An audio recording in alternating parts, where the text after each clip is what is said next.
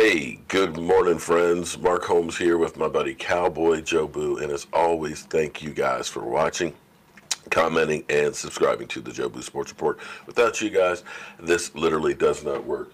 Let's get open for business and let's wake up the football gods this morning as day number one of the NFL draft is now in the books. That's right, the day number one is in the books. Interestingly enough, after all the talk and everything else of, everybody trying to make sure that nobody knows what they really want to do and so forth, the Cardinals end up taking Kyle Murray like was thought. But here's an interesting thing now. With Josh Rosen, I feel like they've almost kind of messed themselves up as far as that whole saga goes. Because the Washington Redskins, they ended up taking a quarterback, as well as the Giants taking Daniel Jones. And I got to tell you, it was actually pretty funny last night watching the New York stinking Giants fan. We had a ball at Lucky Sports Bar and Theater. With this, I have some problems. I'm still learning on the system and stuff, so it took me a while to get the stream up. But I've got to tweak the system and understand I'm going live because it's something I'm doing wrong and getting it to go automatically. It's kind of like I've got to, it's just a million things I've got to learn. And I apologize for losing the last third of the draft and stuff. But watching Rashid realize that his team stinks, that they seem to be like a rudderless ship, was actually hilarious. I don't wish bad things on him, but his whole question of Daniel Jones, and it was funny because E2 Blue was kind of like, who? So check out that tape if you want a good laugh and stuff. A lot of people don't say, why do you have that guy around? Rashid's actually really good people. In fact, when we've done the tailgate as well as the draft trip, he actually saved the trip because we had problems with the TV.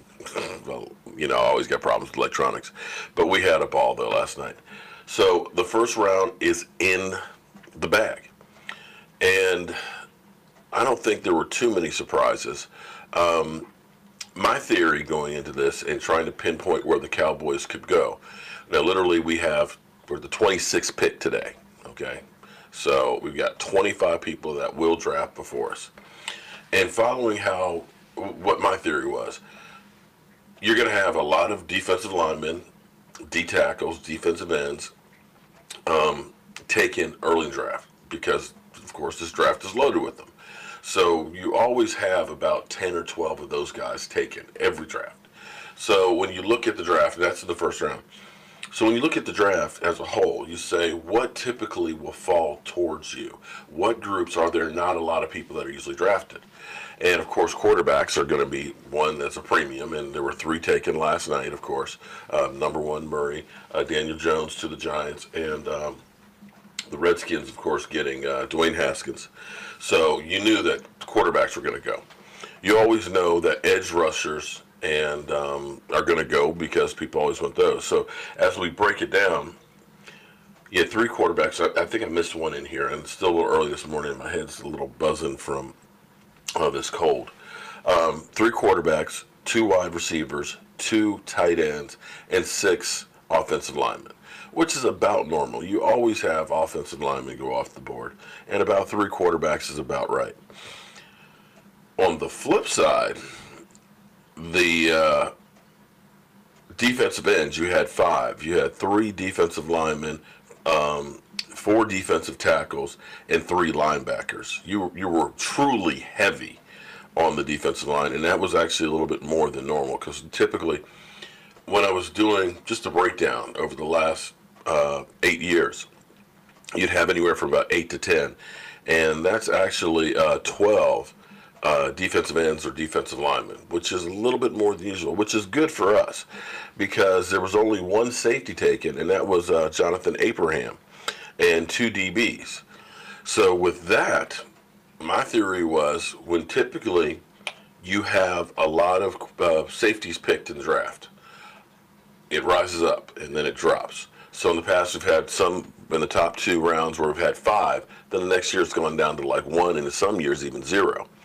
Last year we had 4, and the year before we had 7. So you would think that with 11 safeties taken in the first 2 rounds over the last 2 seasons, that may not necessarily be a premium spot. Thus, only 1 was taken in the first round. That's not to say that there's not going to be a run on them the beginning of the second round. But there's still a lot of great players that are out there at other positions. And safety, I still believe, is one of those ones that teams are still looking kind of down on.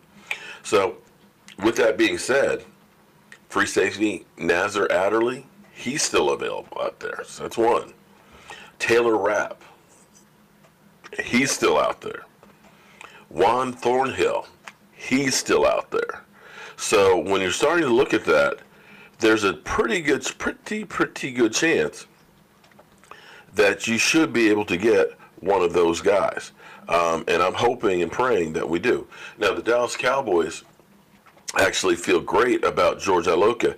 And the interesting thing about George Iloka is George has that height that the Cowboys love, or Chris Richard loves. He's 6'4".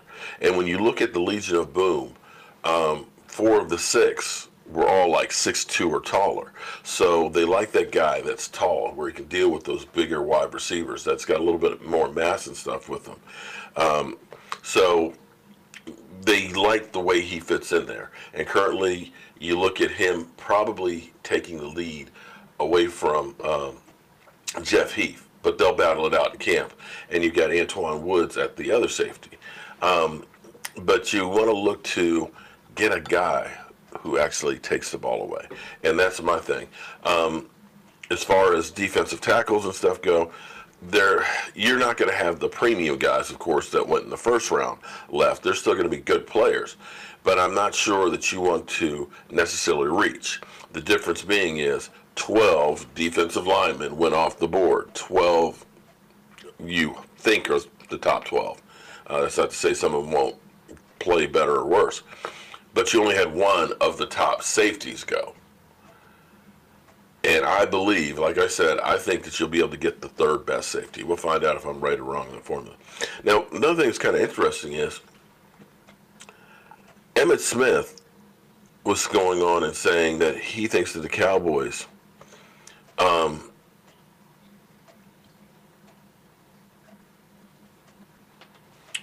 want the Cowboys to pick a running back. He feels that there's other needs on the team, and that you've got the bellwether cow out there. And with Zeke Elliott, who's never missed a game, he's like, you need to take those resources, put them someplace else where it'll make a bigger impact. I understand that philosophy, and as long as you're looking at getting another back in free agency, there's going to be the second wave of free agency after the draft, and the final wave, which will be during training camp when teams cut down. You need to have somebody else. When you look at what happened with the Rams, that Todd Gurley ended up having arthritis in his knee. And had they not had another running back to take up the slack, I don't know that they would have had the season that they ended up having.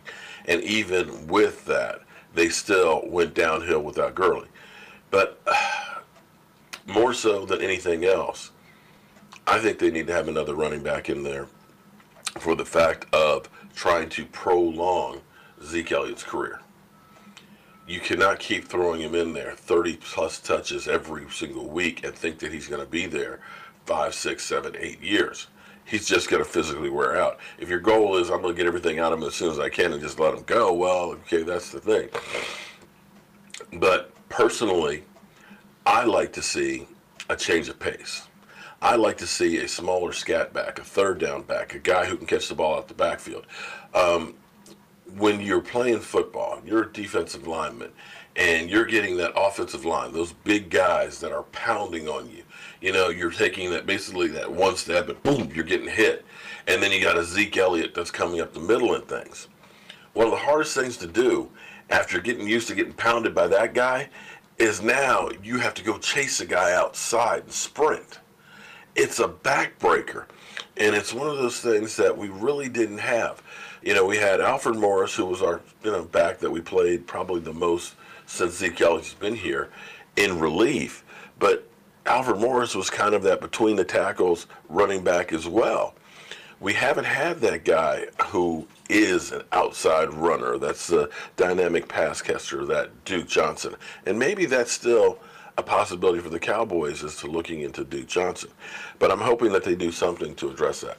In the meantime, I've got to get on the road because I got to go take care of some business. So between now and the draft, I've got about 280 miles of driving to do, put up a storm door and fix a railing. So I'm going to get my butt on the road and do that. And I, of course, will see you guys sometime soon. So get back here, get the man cave back in shape. So we'll be live streaming tonight. Hopefully I'll get everything squared away so we don't have the issues. But I appreciate everybody who came up last night at Lucky's, hanging out and stuff. And I appreciate everybody watching all the videos and things. I'm Mark Holmes, and I'll see you guys on the road.